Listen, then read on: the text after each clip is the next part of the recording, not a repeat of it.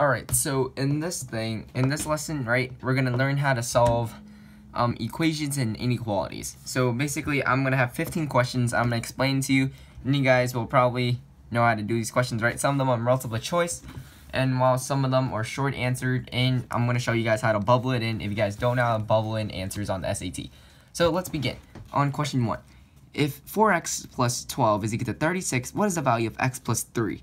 So we have 4x plus 12 is equal to 36. Now what I'm going to do is I'm going to divide both sides by 4. Right? If I divide both sides by 4, 4x divided by 4 is x. 12 divided by 4 is 3. Right? X plus 3. What are they asking for? X plus 3. So what is x plus 3 equal to? It's equal to 36 divided by 4, which is equal to 9. So this question is pretty easy. So that's how we got the first answer. Let's move on. So for question 2, we have 4x plus 13 is equal to 7 minus 2x. What is the value of x? So we have 4x plus 13 is equal to 7 minus 2x. Now I'm going to add 2x on both sides. Right, I have limited space, so let's make all this work count, right? It's equal to 7. I'm going to subtract 13 on both sides. So 6x is equal to negative 6. Divide both sides by 6, giving you x is equal to negative 1. Meaning our answer is going to be B. Right, these questions are really easy, so let's move on to a little more challenging one. This one has to deal with this deals all with coefficients, right, and constants. So question 3, if ax minus b is equal to c minus dx, what is the value of x in terms of a, b, c, and d? So ax minus b is equal to c minus dx.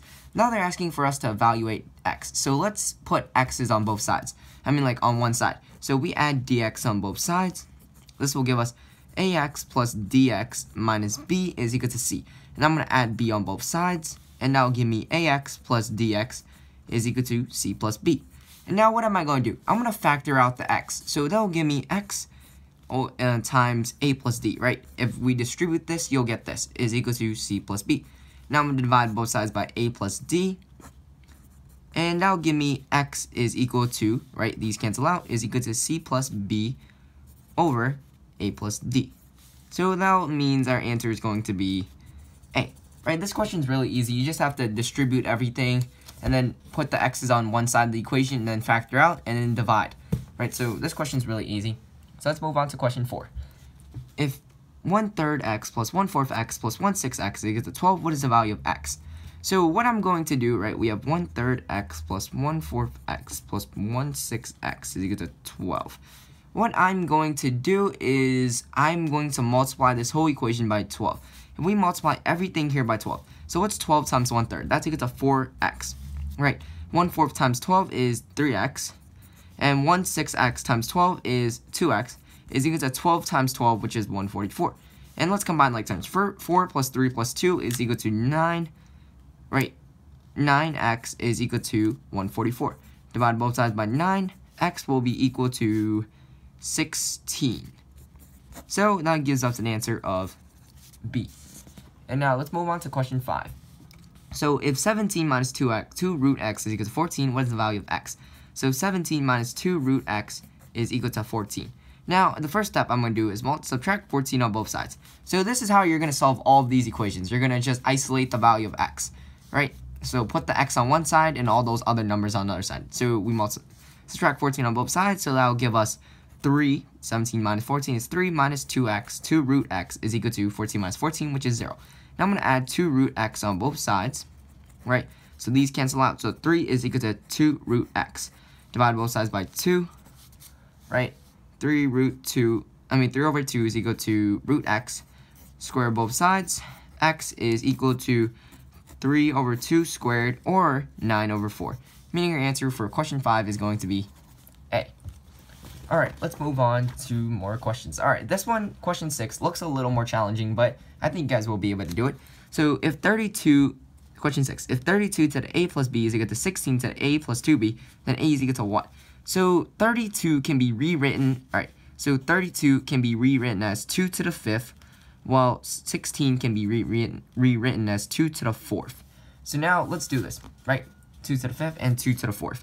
And so 2 to the 5th, 2 to the 5 times a plus b is equal to 2 to the 4 times a plus 2b.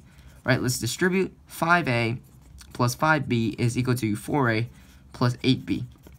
Right, we distribute this, and we distribute this. We can just cancel out the 2's, right? So they'll give us this. We're going to subtract 4a on both sides and add and subtract 5b on both sides. So that'll give me a is equal to 8b minus 5b, which is 3b. So they're asking for what is a equal to? A is equal to 3b. Meaning your answer is going to be C. Alright, let's move on to question 7. So question 7, if the average arithmetic mean of 3a and 4b is less than 50 and a is twice b, what is the largest integer value of a? So the average of 3a and 4b is, alright, so 3a plus 4b, alright, so the average, right, 3a plus 4b divided by 2, because there are two values, is less than 50, right? This value is less than 50, and a is equal to, is twice b, so a is equal to 2b. So let's plug in the value of 2b for the value of a. So 3 times 2b is 6b, so 6b plus 4b over 2 is less than 50, right? So now we have this. We're going to multiply both sides by 2, so 6b, we're going to combine like terms. 6b plus 4b is 10b, is less than 2 times 50, which is 100, so b is less than 10. So if b is less than 10, that means that b is probably equal to 9. So if b is equal to 9, right, that means a is equal to 18. And what is the largest integer greater than 18? That's going to be 19. Meaning your answer is going to be C. Right, that's a logic question and sort of a math question. So question 8, if 1 over a minus b is equal to 5, then a is equal to what? So 1 minus a over b is equal to 5. So let's cross multiply. So 1 is equal to 5a minus 5b, right? Because 5 can be rewritten as 5 over 1, right? 5 is equal to 5 over 1. If you cross multiply, that's how we got 1 is equal to 5a minus 5b, right? I just distributed 5 times a minus b is 5a minus 5b. So we're asking for what is a equal to. So we have to isolate a. So we add 5b on both sides. So 5b plus 1 is equal to 5a. Now I'm going to divide both sides by 5. So that'll give me a is equal to 5b plus 1 over 5.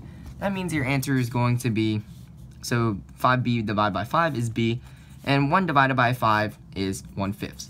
That means your answer is going to be C. Alright, so these questions are pretty easy. You guys should be able to get along with this. So question 9, if x is equal to 3a plus 7 and y is equal to 9a squared, what is y in terms of x? So 9a squared, so x plus 7 is equal to 3a, right? Because x minus 7. I subtracted 7 on both sides is equal to 3a, right? Subtract 7 on both sides. In this case, y is equal to 9a squared, right? 9a squared. So if you square this, if x minus 7 squared is equal to 9a squared. So x minus 7 squared is equal to y. So we're asking for what is y in terms of x. Boom, you have it right here. X minus 7 squared. A. So you just have to isolate everything, and then you're going to get the answer. These questions are really easy. If you guys look at how I did them, you guys can do it in less than a few seconds. Alright, which of the following is a solution to this equation right here? So we have 3 absolute value of x plus 1 minus 5 is equal to negative 2. We're going to add 5 on both sides. So that'll give us 3 absolute value. 3 times x plus 1 is equal to 3. Divide both sides by 3. X plus 1 is equal to 1. The absolute value of x plus 1 is equal to 1. Therefore, we can set the two equations. What are the two equations? It's going to be x plus 1 is equal to 1, and x plus 1 is equal to negative 1. Subtract 1 on both sides, x is equal to 0, or subtract 1 on both sides, x is equal to negative 2. So is there a 0? No, there isn't. But there is a negative 2. So that's how we got the answer of A. Alright, moving on. So question 11. If 6x squared minus 7x plus 2 is equal to 0, what is one possible value of x? So what are we going to do? We're probably going to factor this out. So we have 6x squared minus 7x plus 2 is equal to 0. We can factor this out into 3x and 2x, right? Let's see. Minus 2 minus 1. So we solve for this, x is equal to 2 over 3, or x is equal to 1/2. So you could plug in neither value. I'm just going to use 1 over 2. So that means our answer is 1 over 2. Right, so that's easy. You just factor and you figure out the values of x. So x is equal to this or that. So that's how we got this. You can either write in 1/2 or 2 over 3. It doesn't matter. Alright, our next question, question 12. If 7x plus 10 is equal to 44, what is the value of 7x minus 10? So 7x plus 10 is equal to 44, right? Subtract 10 on both sides. So 7x is equal to 34. And now they're asking for 7x minus 10. So let's subtract 10 on both sides. If we subtract 10 on both sides, that will give us 7x minus 10 is equal to 34 minus 10, which is 24. 7x minus 10, 7x minus 10. Meaning your answer is going to be 24. So let me write that down, 2, 4. Alright, let's go to question 13. If 3x minus 4 is equal to 9, what is the value of 3x minus 4 squared? So we have 3x minus 4 is equal to 9. We already have 3x minus 4, and now they're asking for 3x minus 4 squared. So in order for this, we just 3x minus 4 is equal to 9, right? We just square both sides. 3x minus 4 squared, 9 squared. What is 9 squared? It's 81. So that's how we got the answer of 81. 8, 1. Right, this is easy. 3x minus 4 squared, 9 squared. So that question's easy. Let's move on to question 14. So if x to the negative 3 is equal to 1 over 4x, what is one possible value of x? So x to the negative 3, what can that be rewritten as, right? As you guys know, if it's a negative integer, then all you have to do is just put it over 1, right? So 1 over x to the third, right? X to the third, because that's equal to negative, x to the negative 3 is equal to 1 over x to the 3. X to the third is equal to 1 over 4x. Now what I'm going to do is I'm going to cross multiply. If I cross multiply, that'll give me, right, just cross multiply, that'll give me 4x is equal to x to the third. I divide both sides by x, that'll give me, right, I'll just put this on this, that'll give me 4 is equal to x squared. Square root both sides, x is equal to 2.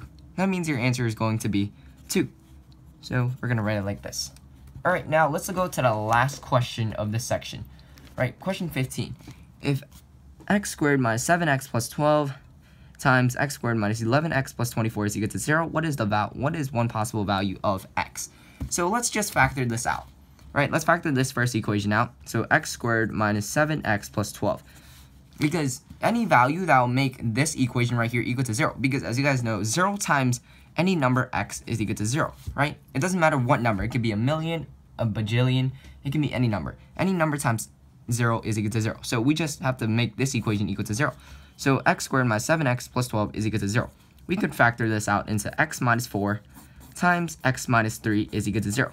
Therefore, a value of x that will make this equation equal to 0 is 4 or 3. I'll just use the value of 4, right? So that means our answer is going to be 4. So these questions are really easy, right? They take around a minute or so to do, or even less than that, and this is all the work. So if you guys know how to do these questions, you guys are set for the SAT and all these problem solving, I mean like these linear equations and just equations in general. So thanks for watching, guys, and peace out.